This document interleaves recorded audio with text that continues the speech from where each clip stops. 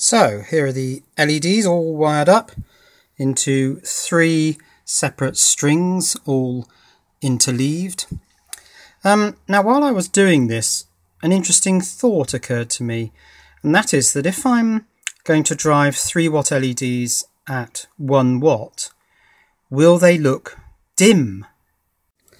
And what I mean by that is, if say I took a 3-watt bulb and I drove it at just 1 watt, it would look dim. It would be very yellow, it would be slow to come on and go off.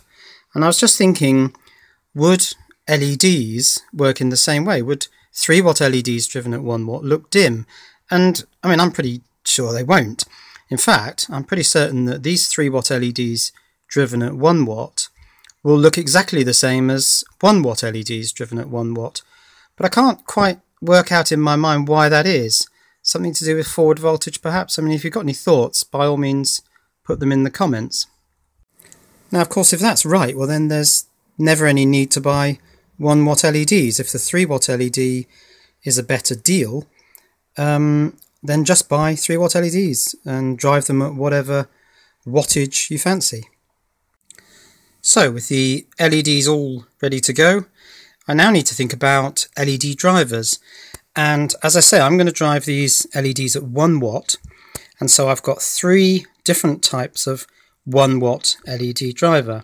I've got this one here based on the PT4115, and I blew one of these up recently trying to drive a string of 10 blue LEDs, so it's quite possible that this one will blow up trying to drive a string of 10 white LEDs. I've also got this 1-watt LED driver, which has a little separate plug-in module. This is based on the MBI 6551, is it, or 6651? One of those. And this is the very tiny MSOP, the miniature small outline package. So it'll be interesting to see whether this can handle the full voltage and current. Actually, I've just noticed that this doesn't have any mounting holes. That's a nuisance, so I'm going to have to drill some holes in that. And then the third driver I'm going to use is this one. Now, this is a bit unusual. This is a Sepik driver, and this is a buck boost topology. So it can either act as a buck converter, like these two here. They're both buck converters, which means they're step down. Or this can also boost.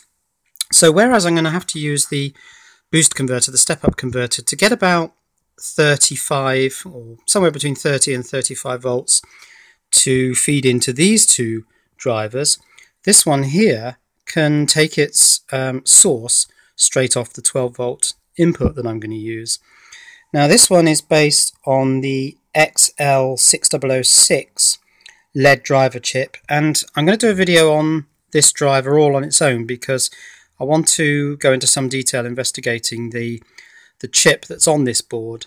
But for the moment it'll be fine. It's a 1-watt driver. All 3 of these have an enable input. Curiously, the new 1-watt driver seems to have it on the LED connector side, which is a bit odd. But these 2 older drivers, it's on the input side. So they can all be driven from a controller of some sort. And of course, the controller I'm going to use for this project will be the Arduino. Right, so the first of the drivers is mounted on the board, and it's the Sepik converter, which does its own step up, does its own boost. So I don't need the big boost converter. So just to make the wiring clear, I've just taken that off for a moment.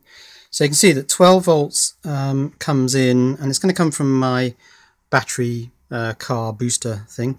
Comes in on these terminals, goes into the Sepik driver, and then I've got the LED POS and LED neg wires going to my string of LEDs. The black one there goes to that end of the string, the yellow one runs all the way down to the other end to this end of the string.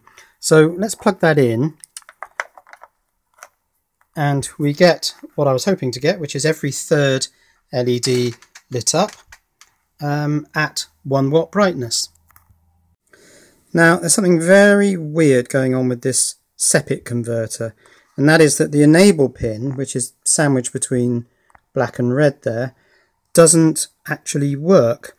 But what I found is that I can, and I've got to be quite careful here, short together pins 1 and 2, and that works as the disable.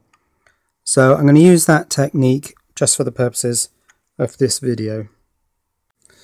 Okay, I've mounted the second LED driver, and this is the little 1 watt driver based on the MBI 6651, and that's going to the second row of LEDs. I've got a second yellow wire now coming down to this end.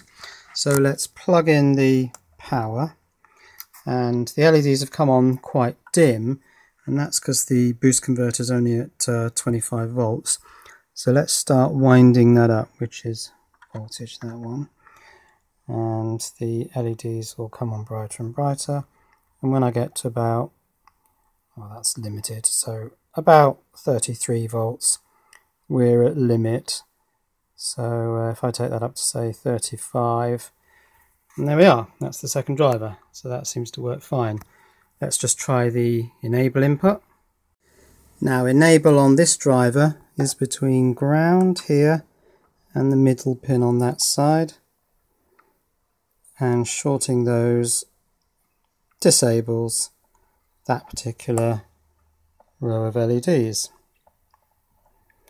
So that driver is also fine.